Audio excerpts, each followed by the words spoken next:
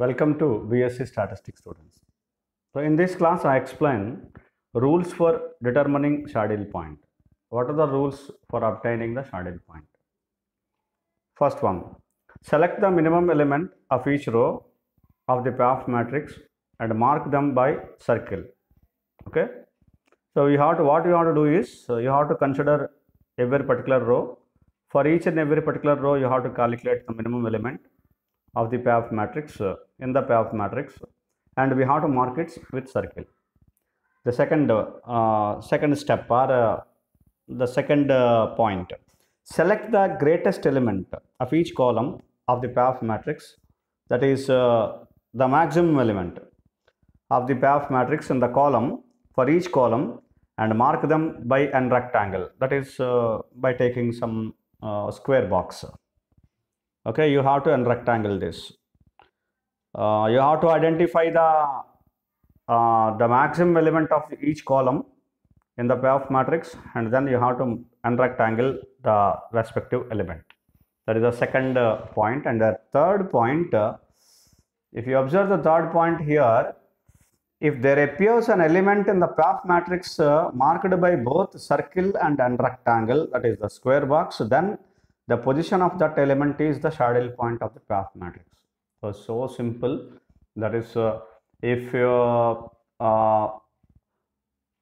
an element which consists of both, that is both circle and rectangle, and that position of the element in that path matrix is known as the saddle point, is called saddle point, right? So for example, you see the one particular problem here. In this particular problem, you see solve the following game whose path matrix is given by, the path matrix is for player A. Player A is having two strategies, and player B also having two strategies, B1, B2.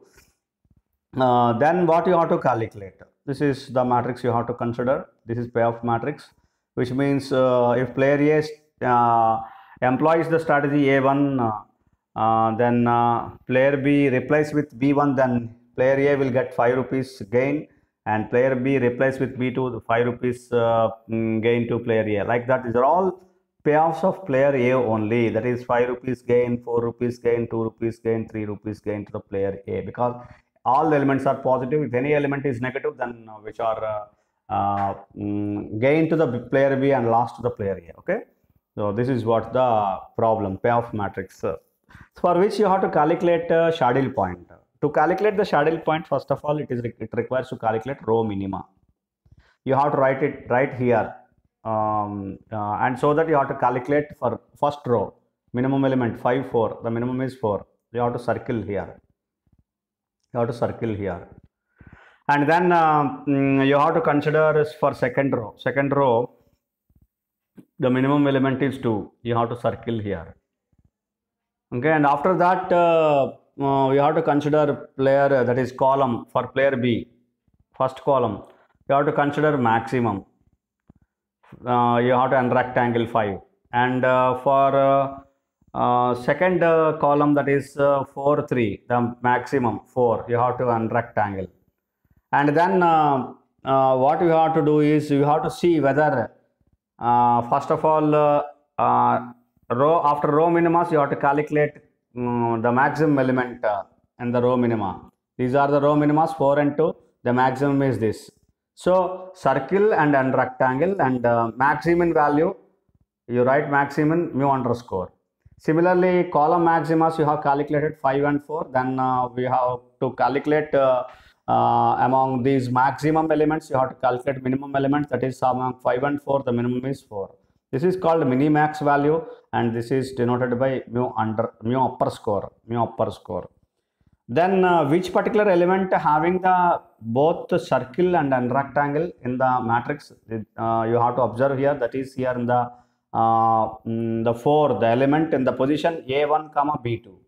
Therefore, A1, B2 is the saddle point. It coincides. You see here, it is written clearly. The maximum value is equal to mu underscore is equal to 4. Minimax value mu upper score is equal to 4 again.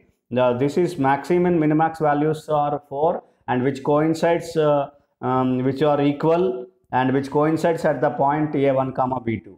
Therefore, the saddle point exists, and it is the position a1 comma b2. The a1 comma b2 is known as the saddle point. The optimal strategies of player A are a1 and player B are b2.